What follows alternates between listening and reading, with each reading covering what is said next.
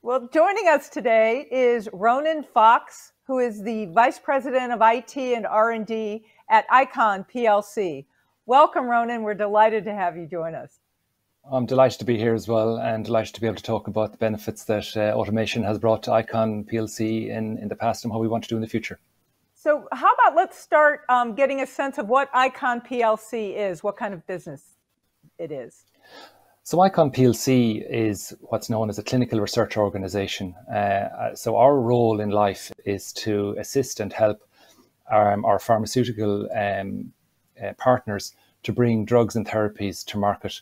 And we want to do that in a safe way, as quickly as possible, so that we can get benefit of those drugs and therapies to patients as quickly as possible. Fantastic. So what led Icon down the path to automation? So I think it began with the realization that there had to be an easier way. Prior to the drive for automation in the business, in the IT area, in my particular group, we were already extensively using automation tools in our software development process to make things easier and more robust. So we knew what was possible technically, and we knew the benefits it could bring to us. So therefore we could espouse those benefits to the business. So from the business perspective, Icon could not continue to deploy resources at an increased scale in a growing business environment. As Icon and the market for clinical trials grows, it became apparent really that there were simply not enough skilled, experienced people available to do the work we need to do as part of that clinical trial execution. It doesn't scale, and eventually it would not differentiate Icon and its services. So from that, automation began incrementally in Icon, and was traditionally a lengthy exercise. The traditional mechanisms of automation, integrations, new applications, and so on. And UiPath really provides us with the means to speed up our rate of automation within the business. So Ronan, when you guys got started, what sort of goals did you put out there to accomplish with automation, and what were some of those first couple of use cases that you were able to knock down using automation? So as usual, our goals were lofty, and we wanted to do a lot of things. But if we were to look at the key aspects of what determines a success in a clinical trial, these things are effectiveness, regulatory adherence, quality and timeliness. Those things that will help get those therapies to patients faster. There are a lot of people for whom those therapies will be life-changing, and the faster we can do that, the better. Automation provides the potential to have significant positive impact across all of those aspects of how we execute a clinical trial.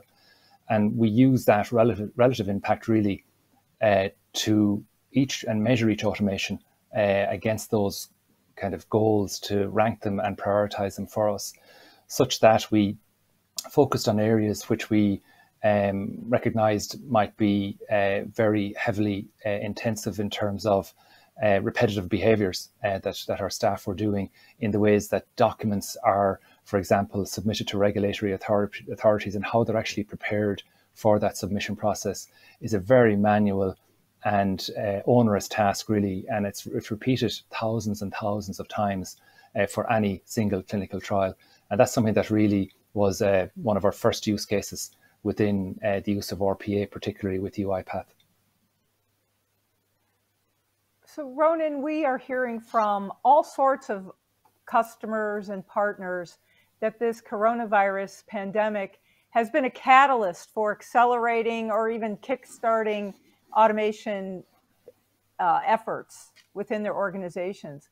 Has it been, or how has the pandemic affected your business? I think, given that our goal is always to get drugs to market safely and faster, we were already on that journey prior to COVID-19. What COVID-19 has done within Icon is to reaffirm our approach. Automation is making Icon more adaptive and robust to this type of disruption caused by a pandemic like this. And we see significant future potential in the way that we can further automate and drive deeper into our organizations to increase that robustness and increase that speed and quality that we know that's so wanted in the market. Do you have any examples of where you used automation, at the, specifically in COVID-related scenarios? Yeah, so I guess COVID, as I said, kind of has endorsed our approach, first of all. And we see multiple uses of different technology, being used right throughout the execution of the clinical trial, be that remote working, very simple in that extreme, through to automated distribution and transfer of that data, and data and system interfaces being key aspects to that as well, because what you sometimes might have is several systems that might have required somebody to be on site and moving data between those systems. What we found with automation is, you actually don't need to have that person on site to do these things, and sometimes providing them with the tools to do that is the way forward. We find, staying connected is one of the big challenges with an event like this, with our staff and our customers. And the key driver is to be able to react at scale with speed, and to be able to process spikes in data requests and adapt to that as a normal course of business. It is the new normal. Providing automated means of communication updates. So, for example, if there are status updates, very simple things that we can provide by gathering data, by using UiPath, for example, to pull data from various data sources into data warehouses, or into even small reporting mechanisms that we can use to show our staff and show our customers where they are in the process, and so that they're aware and they can actually see how their own work is contributing to the customer success as well.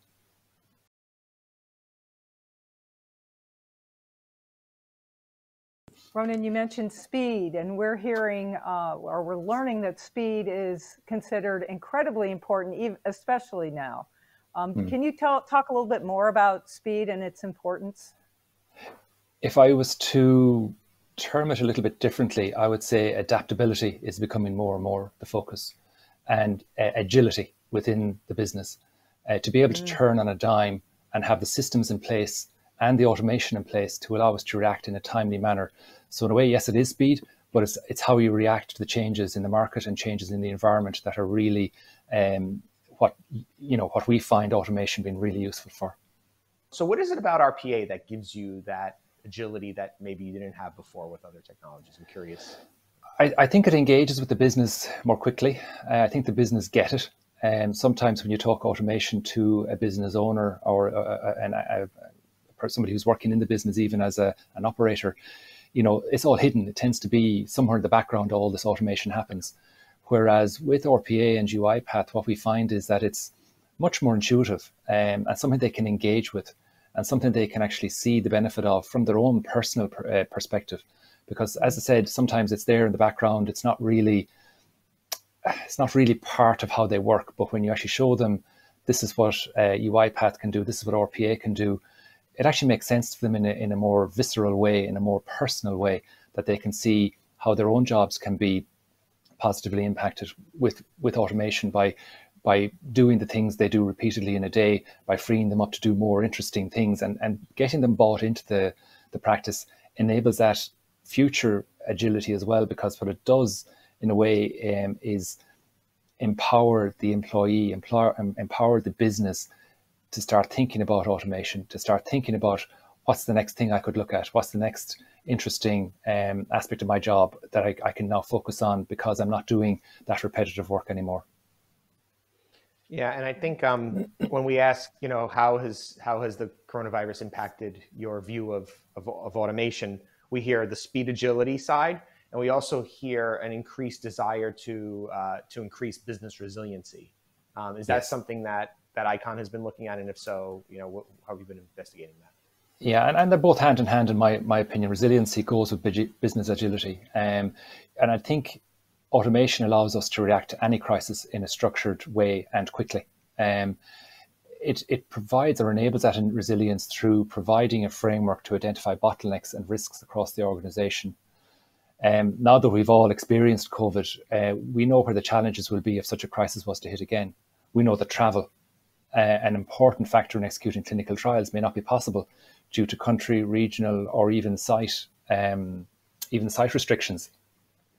Therefore, technology generally, and automation specifically, can help remove some of those risks, And some examples of that are where we can remotely access information across our partner stakeholders, where we can enable ingestion of data more quickly into our systems, automating the testing and the quality of the data and artifacts, and to get that consistency across data sets that might be coming from different parts of our organization. And by using automation then to cross-correlate and ensure the quality of that data in an automated way at scale is something that really provides that resilience for us. Is automation a C-level imperative at your organization? And could you speak to the idea of the importance of automation to the C-suite? And I think because of our drive for speed and safety within the clinical trial business, automation has been recognized as a key enabler for our business. And to ensure that the strategy and the vision that the C-suite and the C-level has makes its way down to the work that we do, we have 2 members from our C-level are directly engaged in our steering committees for automation as a centre of excellence within ICON. And it's important because automation has the potential really to fundamentally change business models, the way we do business, the way we work, and the services we offer to the market. So that kind of positive disruption is fundamental, long-lasting, and will reshape, the way we, ICON basically, not just the way we do business, but ICON itself, it will reshape. And it's essential that the C-level is involved so that the vision and strategies and goals make their way down to the week-to-week prioritization of the automation activities to make sure that we're doing things in the right order, if necessary, and giving the right priority to things to get to those business objectives of agility, timeliness, quality, value to the customer, and the things that will prove the longevity of ICON. I think when we talk to those who are just getting started, that's one of the most popular questions we get is, well, how do I know what to automate? How do I pick the process? How do I select that? Can you walk us through how ICON goes through those questions? So at the very start of this process, we cast the net wide within our organization. And as I mentioned earlier, RPA and UiPath were an easy concept for the business to grasp ahead of those more traditional lower level automation methodologies that we would have done in the past. As the pipeline of processes, grew in our backlog, we needed to be able to prioritize them because the business started to push for more and more automation, more and more of RPA process that they had identified. And, there's a number of formal methods, and we used a combination of them really to figure out which ones to go after first. And really it was, in some elements at the early days of this, was quick wins, get some marks on the door, get some processes in place that we can point to with the business and say, this is the benefit, this is the realization of that benefit, and look what we could do for you too. So, cost benefit analysis is one that we would have used to see, how much return on investment can you get for an automation like this, compared to the complexity involved in that process itself. Another would be related to timeliness and quality, again, versus that complexity. And it's a balancing match to make sure that you're not trying to boil the ocean, that you're choosing your processes initially, certainly with care, to make sure you are getting low-hanging fruit and you're getting that immediate impact. And then obviously there are revenue opportunities that can be had from quicker delivery of objectives, quicker delivery of collateral to our customer base and to regulatory authorities. And those 3 aspects, I suppose, fed into a centralized backlog for consideration by our Centre of Excellence then. Why do you feel that a Centre of Excellence is important for organizational automation? Yeah. And again, this evolves as the business and the awareness in the organization grows. We began with the RPA, as it happens, in our Centre of Excellence. And RPA continues with UiPath to be a central enabler for automation in ICON. And as we do more and more automation, and we use different tools from our toolbox of automation techniques, by centralizing the capacity and the capability of automation within ICON, we basically can get our hands around and measure the impact of it as we go through the organization. We can use it as a mechanism to prioritize those activities, as I mentioned, we can raise awareness and articulate the value to the business to further drive subsequent automation initiatives with them. So it's a key catch-all for automation within ICON that allows us to group these different initiatives using UiPath and other technologies to, really build out what we call the garden of automation. That makes sure that we're doing it in a considered way, that we're not at cross purposes, that you're not trying to re-automate different things in different ways, and basically causing any kind of confusion in the business or in the technologies that we're using. And Ronan, what about employees? How do you involve them in the automation program? It depends, is the simple, horrible answer. It depends on the group. What we find by democratizing automation, we can do that in areas where the domain skill set and what I would call the conceptual capability within that organization, where those things coincided, it worked really well. Because those people understood, obviously, their own domain, but they also understood how technology could help them, because they were using different traditional desktop tools that they felt were clunky, were difficult to maybe automate, they were relying on macros, they were relying on things that were specific to their own position, but then nobody else could use it, or different aspects of scale to do with that. So some groups we focused on was where we were converting unstructured to structured data, and how we could use RPA to help us with that. And then others who were maybe working in Excel, working in several different versions of Excel, worksheets, etc., and how they were actually trying to maneuver and wrangle the data into a kind of unified whole for themselves that they could actually analyze properly.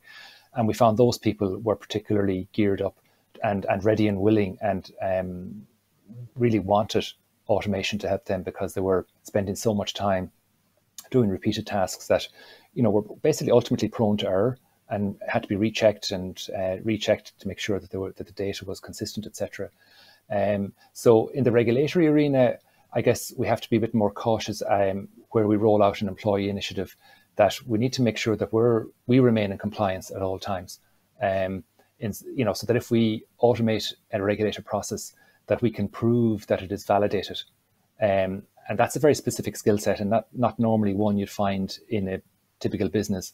But by bringing ourselves on in the IT world, we can actually assist with that whole process in productionizing processes that might have been done as a proof of concept with the business, but we now need to bring it into an enterprise level arena where it needs to be scaled up. It might need to be validated for regulators to make sure that we can prove that the automation that we're doing is doing what it said it would do all of the time.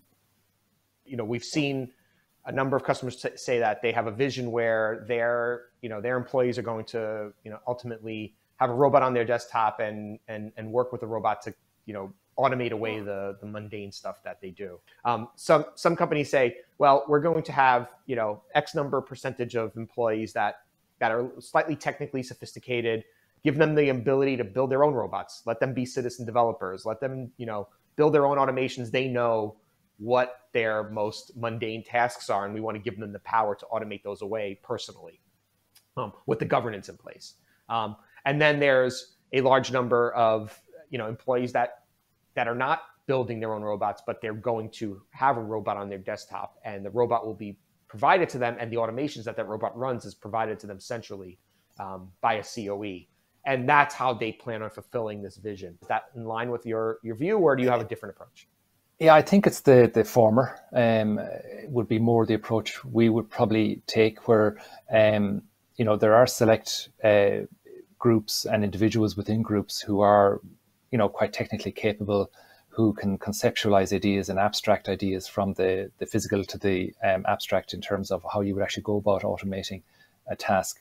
And I think the mechanism that we have experienced is where those groups and individuals have proactively gone out and said, well, I want to see how this thing works. I want to take a look at it under the hood and figure out, well, how could I use it? Because surely there are things that I'm doing that I don't have to do as many times or as often or whatever.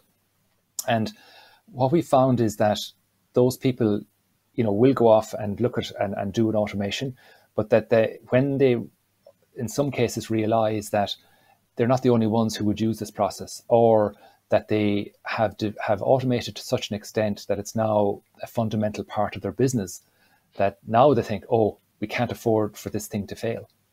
So then they will reach out and look for that governance and centralization that will be offered by the Centre of Excellence that we provide. And that's where we would look at when it comes to us like in a form like that, we would look at the collateral really around the automation itself, be it the code, be it any kind of documents that they might have written up, or any kind of diagrams of flow of data flows or process flows.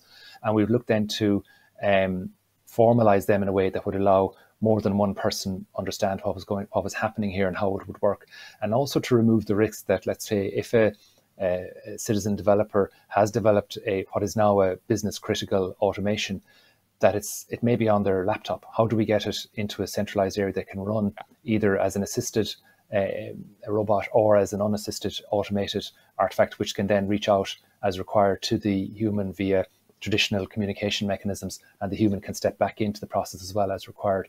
So I do think it's almost a stepwise flow in terms of maturity of thinking within a business, that they don't know what they want to automate out of the box, so they want to play with it. And then once they play with it, they make something, and the thing that they make becomes very successful, it becomes a victim of its own success, and then they want to be able to take it into a more enterprise setting where they can further roll it out across a wider group or across different groups within different business units.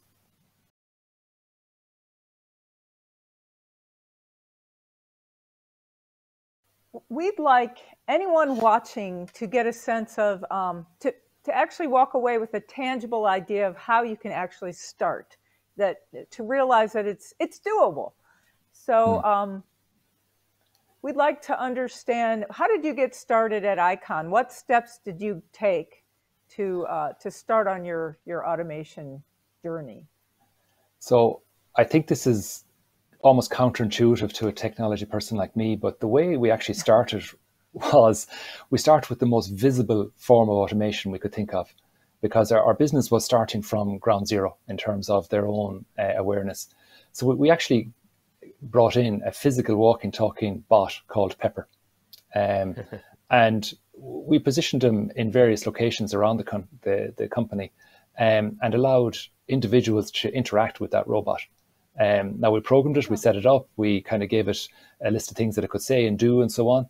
But what it really did was it raised the profile of technology in the business and what could be possible in the organization. And it got the business and individuals in the business to engage and think about the potential of automation. You know, surely if there's technology out there that can do this kind of thing with a walking, talking robot, imagine what it could do for my much simpler business. You know, and that's the way we want people to start to think. And then we took it from there, and our extended automation strategy then, you know, began at the C-level. You know, even ahead of that bot, the real question was, how do we ignite the interest? How do we ignite the excitement within the business to say, this is possible, this is the future? We drove a campaign across the organization, polling for one-line proposals. You know, get the ideas out there. Don't spend too much time thinking about them. Just, you know, what process do you have? What do you think could be automated? Just give us a one-line description on it.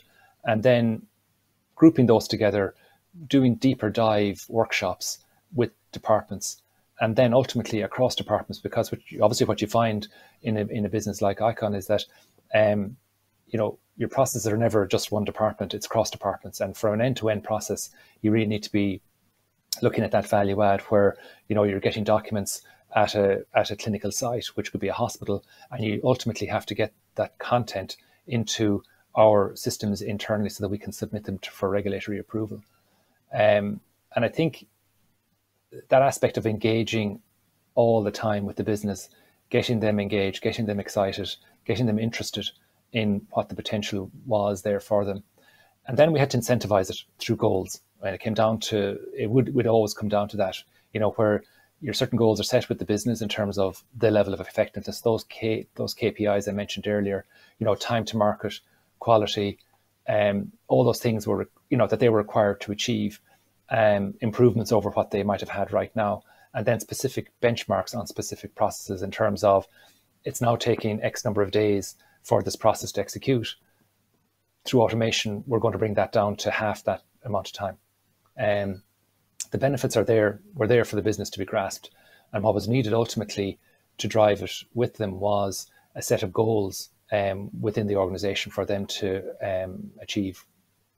Going through this and having achieved a level of maturity, what do you wish you had known going into it? What are some of the things that people should try to avoid? I think I would think in our own domain, we had a number of interesting challenges to do with the domain that we're in, where it's very highly regulated, where we want to be sure that everybody understands the process that we're trying to automate. Because when you have a COE, a Center of Excellence for Automation, by definition, you have to bring the expertise into the COE to make sure that it works. You need buy-in from the business. You need, strategic intent from the C-level is essential. You need, then within the business itself, you need individuals, almost automation ambassadors, call them, within different business units that will be the points of contact for the Center of Excellence when they're looking for details on requirements, details on processes, details on benefits, to make sure that we were capturing the right process and we're capturing it in the right way.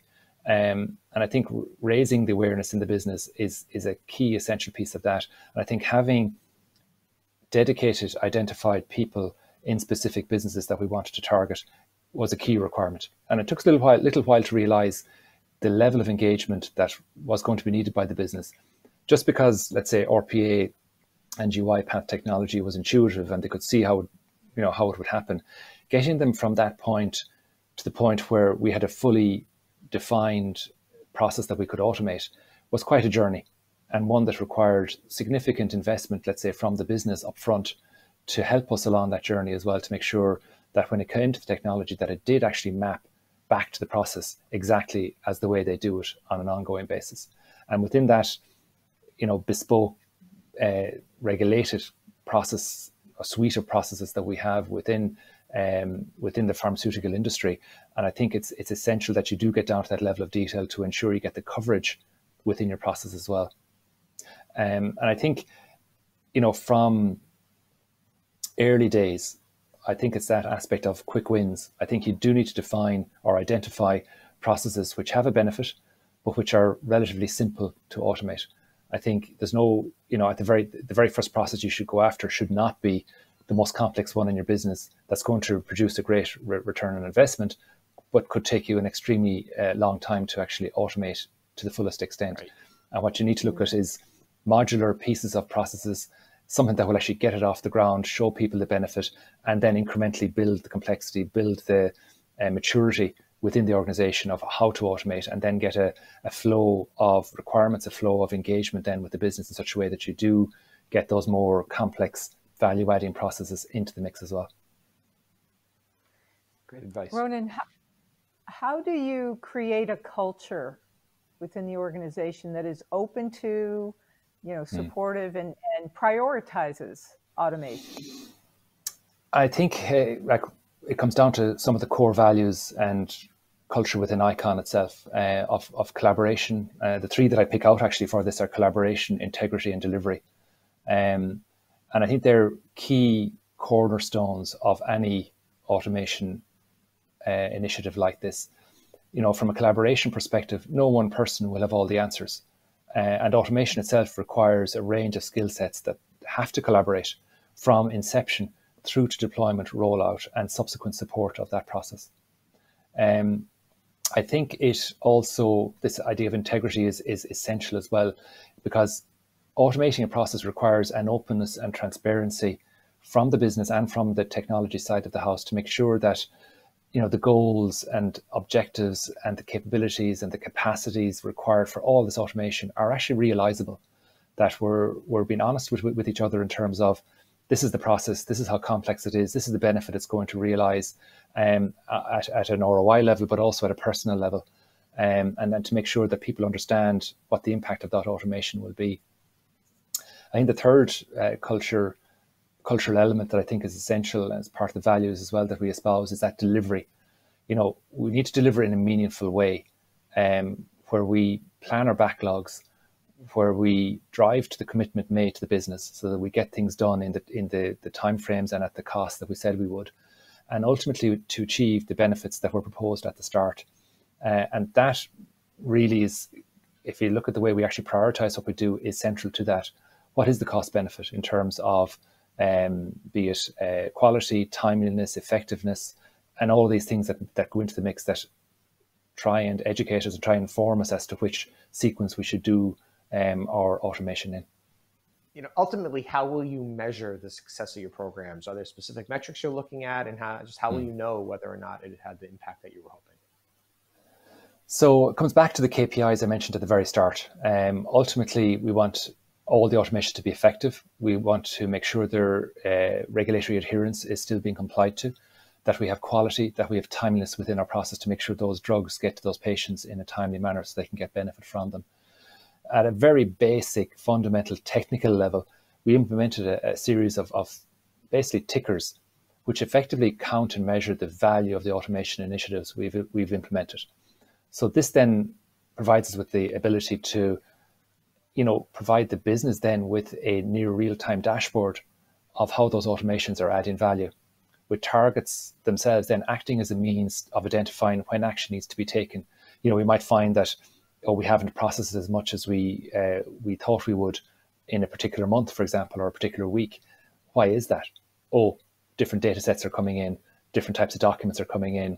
How do we now change direction? Do we need to pivot and extend the way that we've done our automation, or do we need to look at the data itself to see is it still coming in a consistent manner, and to make sure that ultimately that we're continually increasing the value of the automation we do, because if something isn't growing, it's dying effectively. And what we want to make sure is that there's also growth potential behind the automation that we do, and we want to be able to show that even through quality indicators of where we might have outages or where data might be coming in incorrectly historically, that we want to be able to show that automation is improving the quality of that data through either checking the data or even making sure that it doesn't get into the system in the first place until it's at a certain level of consistency that matches our requirements.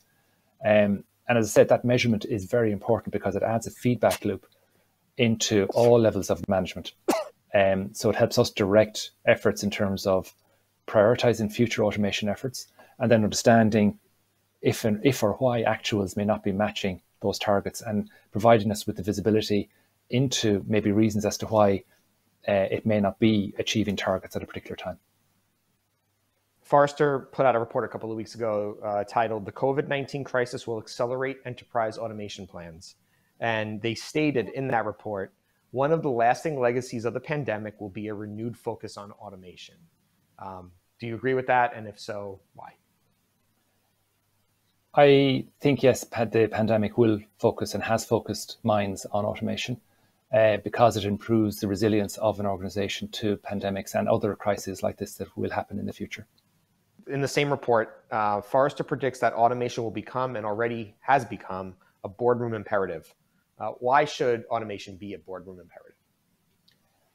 Automation should be a boardroom imperative because it has the potential to fundamentally change how we do business. Our business is quite a human, manual-based business and requires a lot of human interaction. Automation aids in that interaction. Automation augments that interaction and has the ability to further develop the businesses and the services that we offer to our customers. So we've heard from many of our customers that automation can drive cultural change in the organization. How do you think automation can drive cultural change? I think it can drive cultural change through making people more aware of what others are doing in an organization, by opening up people's horizons to collaboration, to opening up their eyes to what it takes to do a particular job. No job is simple. And I think that aspect of increasing understanding and increasing a shared awareness of the values of ICON are ultimately what will make this a success.